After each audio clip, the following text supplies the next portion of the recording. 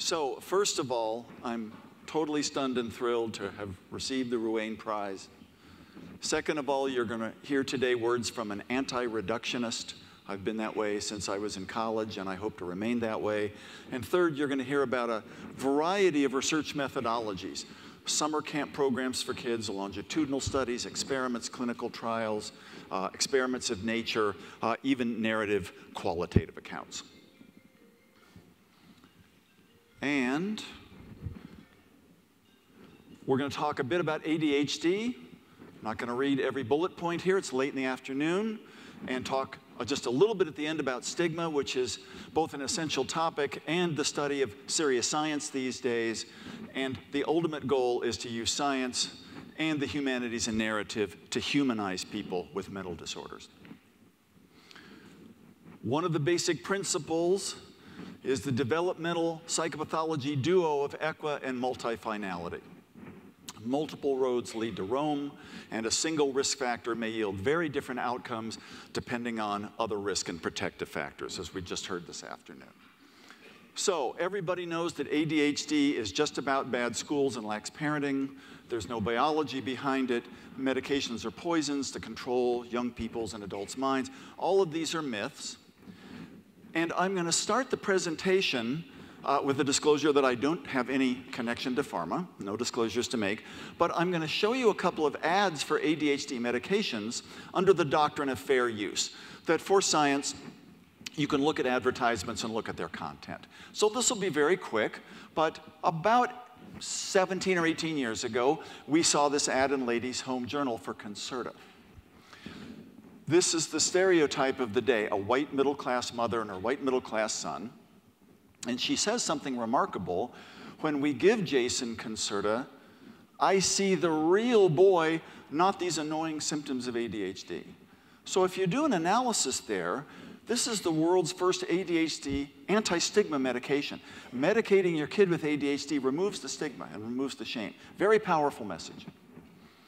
We go to a few years later on an ad for Adderall XR, extended release. And the target here has moved into the biggest growing market for ADHD meds, which is adults. And if you have really good eyesight, you can read citations to studies that show that ADHD in adulthood predicts divorce and major depression. Not sure what the causal arrows are. Again, a very powerful message. And then to show the current controversy, here's a more recent ad. It's a lot of Megs in the slide that got cut off. Now we're diversifying into the first Hawaiian American to play Major League Baseball, Shane Victorino. 2 World Series rings. And what does Shane say? I didn't outgrow my ADHD, that's why I'm telling my story. But there's a double meaning here. Shane couldn't take ADHD medications and play Major League Ball unless he had an ADHD diagnosis. Otherwise, he'd be thrown out for 81 games for using a performance enhancer. Major League Baseball, the last time I checked, had twice the rate of stimulant exemptions and ADHD exemptions as the NBA or the NFL or the NHL, which proves a very interesting point that baseball is the most boring sport ever to exist. So, sorry, Yankees and Mets fans. Playoffs are indeed exciting, but think about it. What do you need to do in a 4-hour baseball game? Be alert in that 4th hour for the curveball or the line drive. So this use fuels the controversy that people are just gaming the system and gaining diagnoses to get a performance-enhancing drug. ADHD is composed of the dimension of inattentive, disorganized behaviors, the dimension of hyperactive, impulsive behaviors. Despite the stereotypes, the impairment is real. $100 billion to the economy last year for kids, substance abuse, juvenile justice. $200 billion last year related to, basically for adults, employment-related issues. Kids with ADHD are more disliked than kids with autism or anxiety or depression or conduct disorder. Peer rejection is a huge predictor of later negative outcome. We'll talk more about families. The myth is that bad parenting causes ADHD. It's a substantially heritable condition, but what families do in response to this kid with troublesome symptoms does make difference for outcome. recent data all over the place here and in Scandinavia. Accidental injuries accrue from childhood or adult ADHD at substantial cost to persons and families and society. Our own data suggest, for the largest study of girls with ADHD in the world, that by the age of 25 to 30, 45% have had an unintended pregnancy versus 10% of our control group. So these are serious consequences. ADHD is a syndrome, it's not a disease. There are more boys than girls, as with all other neurodevelopmental disorders. We just saw the slide a couple presentations ago about the substantial heritability of ADHD. ADHD in kids and adolescents exists at about a 6 to 7% prevalence rate in any nation that has what? Compulsory education. Because compulsory education is the revealer of ADHD. But the two exceptions are the US and Israel that at last count were about double the world's rate. Is there really more ADHD? Are we diagnosing it more? Stay awake in about 12 minutes. We'll have a little more to say about that. Compulsory education, again, is the revealer of ADHD and learning problems. So let's talk about parenting. The classic 2x2 replicated around the world.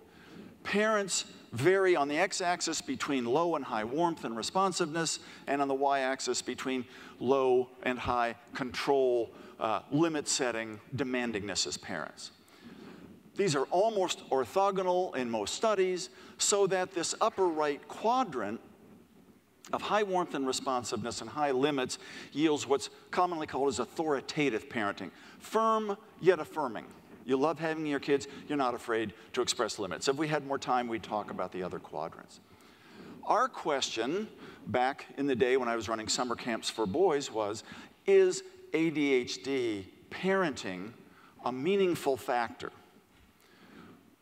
We couldn't, little problem with the IRB at Berkeley, randomly assign kids with ADHD to live in different homes for the next 10 years. Slight problem. So we did a naturalistic study. And we measured parenting through videotaped interactions and through a parenting scale called the Ideas About Parenting scale, which, as you can see at the bottom here, has a clear factor of authoritative parenting. You can see the warmth, limits, autonomy, encouragement, reasoning with your kid. Our goal, this was a resilience study, was to predict social competence, who had good sociometric peer nominations at the end of our 6-week summer camps.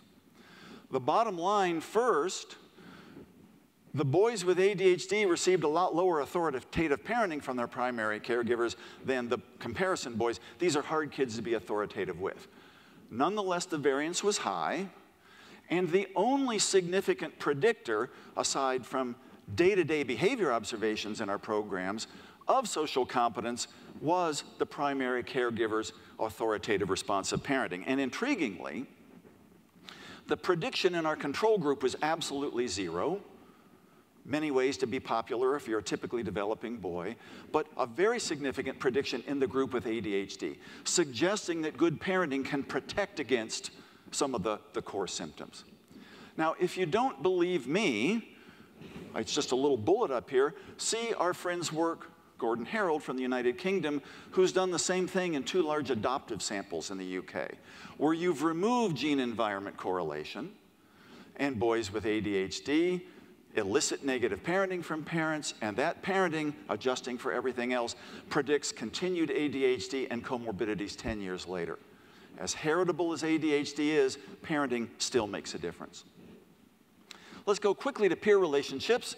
Drew Earhart's dissertation, when I was still at UCLA a long time ago, was on the question of how long does it take a negative peer reputation to develop in boys with ADHD? And the answer was 3 hours. Because this was the first morning of the first day of our summer camp, when the boys had never met one another. We observed behavior and did a sociometric private interview on that first afternoon of the first day. 4.5 times greater likelihood of peer rejection that first afternoon. Discouragingly, depressingly quick. Why? The only significant predictor was the first morning's retaliatory aggression that many of the boys with ADHD displayed. If you want to develop a negative peer reputation quickly, make sure to argue with the ump after that called third strike in the first morning softball game, throw the spitwads at the teacher, and be a crybaby and retaliate back ineffectively when kids tease you. These are the variables that predicted this quick peer rejection. We'd like to treat inattention and impulsivity, but academic and peer competence are huge treatment targets. 25 years ago, this month, I wrote a grant to the National Institute of Mental Health to study girls with ADHD, because I had learned in grad school that girls really don't get ADHD. They're anxious or they have conduct disorder, but not neurodevelopmental disorders like ADHD. And being a bit contrarian, I wanted to see what we could find.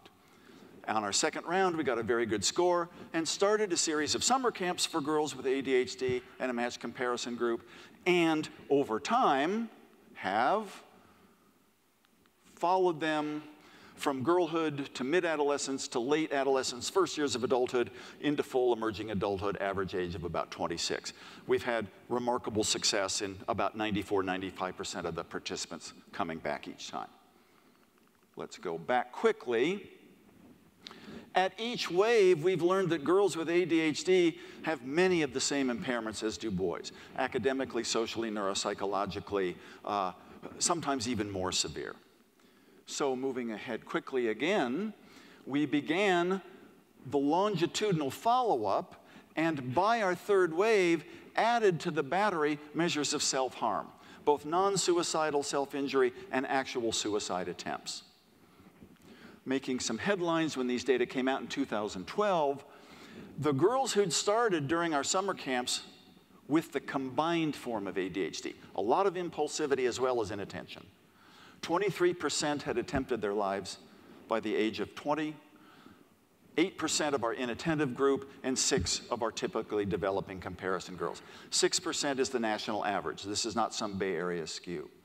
In terms of NSSI, non-suicidal self-injury, this is not hair twirling or cuticle picking, moderate to severe cutting or burning or other forms of mutilation. 51% of the combined, or again, early impulsivity, about a quarter of the inattentive, and 19% of our typically developing girls. If you haven't noticed, non-suicidal self-injury is an epidemic among teenage boys, but especially girls, on into your 20s. So with our longitudinal data, we wanted to discover some of the reasons why. And, if I get the right button, wave one here to the left is either the category or the symptoms of ADHD, it doesn't really matter. Over to the right is the severity of NSSI at the average age of 20. And in adolescence, the two significant mediators were the Cancel Underline Test, a classic neuropsych measure of response disinhibition, and the parents' and teachers' report of the girls' aggression and conduct symptoms. So externalizing symptoms and response inhibition are predicting to NSSI, but the only significant mediator of suicide attempts by age 20 was the parent and teacher and girl's self-report of her depression and anxiety and withdrawal, her internalizing symptoms. Again, not to make this a working memory test, response disinhibition, externalizing predicting NSSI, and internalizing symptoms predicting suicide. What about peer relationships? It turns out, now the predictor here is a dimensional measure, a neuropsych measure, it could be ADHD symptoms. The girl's self-reported in middle school being victimized by her peer group, physically or relationally, significantly mediated NSSI severity, but the teacher's report of the proportion of classmates who have rejected the girl and made her a social outcast was the significant mediator of suicide attempts. What about trauma? Mael Gundeman, now a postdoc from our lab, blindly coded with a team physical abuse, sexual abuse, and neglect blindly from the charts of all of our sample. Not surprisingly, girls with ADHD had somewhat higher risk for those forms of maltreatment, but most importantly, the girls with ADHD who had received one or more of those forms of maltreatment had a 34.5% of suicide attempt by the age of 20. Just like bipolar disorder, ADHD is highly heritable. For bipolar disorder, early maltreatment predicts earlier episodes, harder to treat episodes, and an increase in the already astronomical suicide risk. And ADHD is quite similar, isn't it? As heritable, 75 to 80%, but early maltreatment may start a pathway, epigenetically expressed, psychosocially expressed, of heightened risk for suicide. You can't believe it's all genes. You can't believe it's all environment. You have to integrate. I wrote a book with Richard Scheffler a few years ago called The ADHD Explosion. Richard's a health economist. We started a small research group of 6 people, just as Dennis talked about this morning and others have talked about. We did things that we would have never done alone, but we did things that we wouldn't have done if there had been 200 people in the Kaufman Auditorium. Scheffler was a health economist who had heard me talk about compulsory education and ADHD and said, ADHD is a disorder that's going to thrive when there's performance pressures. So we started to explore the huge rates and risks for diagnosis of ADHD and how much they've increased. So there's a lot in this slide, but the National Survey of Children's Health has shown that from the early part of the century till about 10 years later, there was a 41% increase in diagnosed ADHD in the United States. That's a big increase. Medication rates have remained flat for kids. About 2/3 get it. What might explain this? And even more, what about variability? From the 2012 data from CDC, some states, South and Midwest, have rates of ADHD diagnosis that are 2 or 3 times higher than way out west, where we tend to diagnose more at the international average. Well, it must be demographics. More African-American kids in the South, more Hispanic kids in California. Didn't explain the difference. Neither did the number of pediatricians or child psychiatrists. Neither did any kind of cultural factors that we could think about. Whether a state had enacted a consequential accountability law made a big difference. These are the laws that prioritize test scores. And your district gets dinged or taken into receivership if your test scores aren't rising.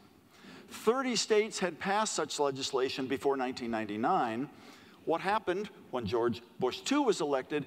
The first major piece of domestic legislation he passed was No Child Left Behind, that made the remaining 20 states automatically get consequential accountability starting in 2002, which was the baseline year of the national prevalence data.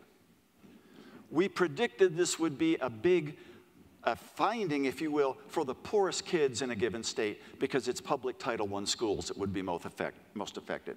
Very quickly, the blue line at the top, in a 4 to 5 year period, if you were in a state that suddenly got consequential accountability and you lived near the poverty line, 51% increase in ADHD diagnoses over that 5-year interval. Not nearly as much if you were a middle-class kid or a kid going to a private school. So what does consequential accountability have to do with ADHD? Number one, if you're a district superintendent, you may want to get kids diagnosed so they get treatment. And number two, until this became illegal in 2010, if you got a kid a sudden diagnosis of ADHD, they were special ed, and their scores didn't count in next spring's testing. So there was an explicit gaming of the system. All this is against the backdrop of what? The average length of time to get an ADHD diagnosis in the United States is 10 to 12 minutes in a pediatrician's office without rating scales of developmental history or testing. We're going to pay now for good assessments, or we're going to pay later. 2 treatment slides, I promise you 2. If you want to reduce the symptoms of ADHD, stimulant medication does a good job 70 to 80% of the time. If you want to improve comorbidities, academic achievement, peer relationships, and parenting, the dark slide, lower is better here, it's improvement. The combination treatment does a far superior job to unimodal treatments. Second, despite the high heritability of ADHD, the red line here are kids who got the combination treatment in the MTA study, whose parents dramatically improved toward authoritative parenting over a 1.25 year period.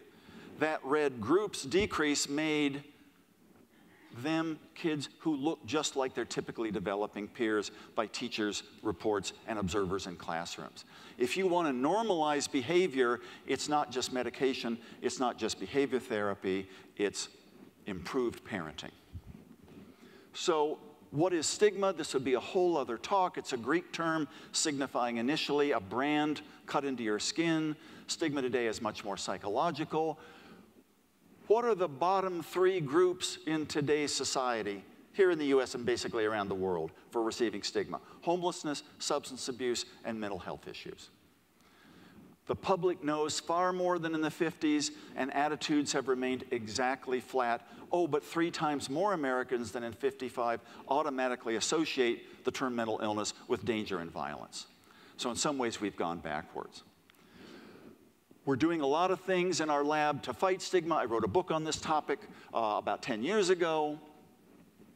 We know from empirical studies, we even know from state laws. As I say advisedly, if you're crazy enough to admit a mental illness in our country, you can't vote, serve on a jury, run for office, and you automatically lose custody of your kids. Good thing these laws were on the books in 1860. Lincoln would not have been a candidate for president. So, with multiple methods, I wrote a book on this topic about our family's journey through serious mental illness, sprinkled in with commentary on stigma, and my own upbringing in Columbus, Ohio. Dad was a philosopher at Ohio State. Mom was a lecturer in English. Idyllic childhood, 50-yard line seats at Ohio Stadium, except that Dad would disappear for 3 months, 6 months, or 12 months at a time, and we never knew why and weren't allowed to discuss it. He was in some of the country's worst mental hospitals for what was thought to be chronic schizophrenia. I helped later diagnose accurately as bipolar disorder. And his lead doctor told him, when my sister and I were little, if your children ever learn of your mental illness, they'll be permanently destroyed. You and your wife are forbidden from ever mentioning the topic. That was the medical advice. What would we think of an oncologist today who said, if your children learn of your cancer, they'll be permanently destroyed?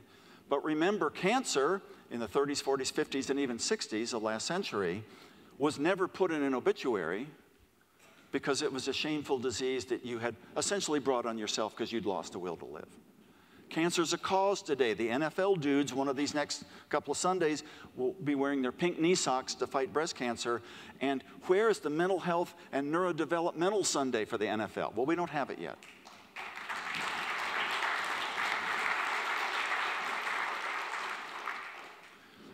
Through narrative, through clinical trials we're now doing in high schools throughout California, trying to spread around the country, we're doing clubs, not mental health interventions, clubs, Club Week. Kids can sign up for the Anti-Stigma Club and devise and design a curriculum over the next 39, 40 weeks using our guidebook of evidence-based procedures to develop procedures for contact and humanization.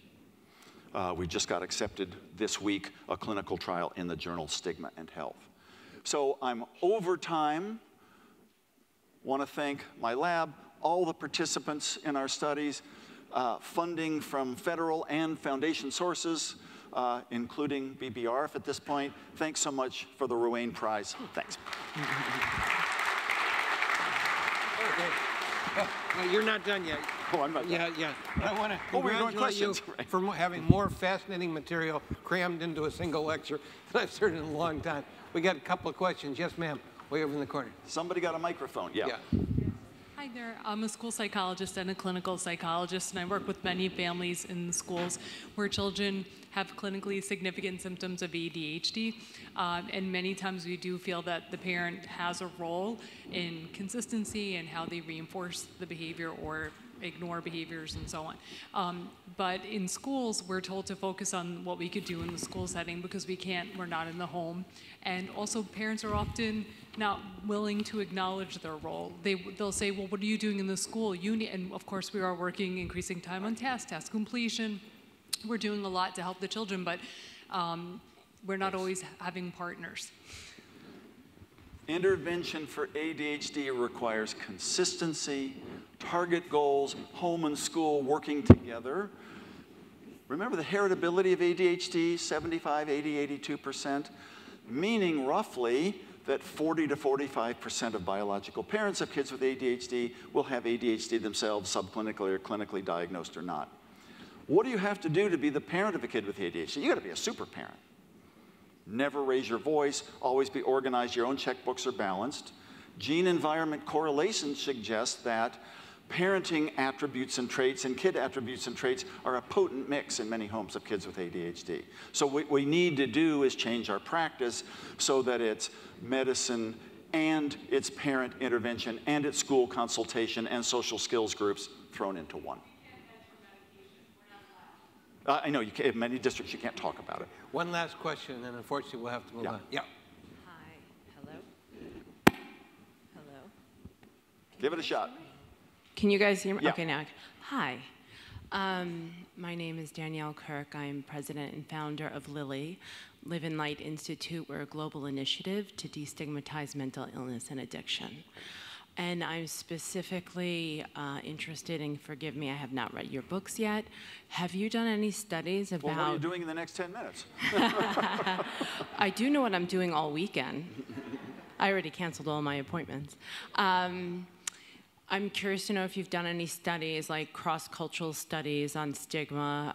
I personally have just come back from an 18-month fundraising tour globally from the East, Middle East, and Western Europe, and the attitudes are drastically different in each of the cultures, Western Europe probably being the most progressive is what I found. Well, stigma, unfortunately, knows no cultural barriers or boundaries. That's true. You'd think, well, a collectivist Eastern country versus an individualistic Western country would have better attitudes, but in many Eastern countries, if you have family mental illness or you're yourself, you're not good marriage property, not arranged marriage. So socialist, democratic, Republican, collectivist, individualistic, stigma levels remain high, and there's evolutionary theories about why we reject people who look like they're contagious, et cetera. Stigma reduction is not going to be an easy battle, but it's got to be an international battle. So on that, I think, are we at our time? We're done. Okay, good. That's a shame. Thanks so much. I have about 4 questions myself. Thank you.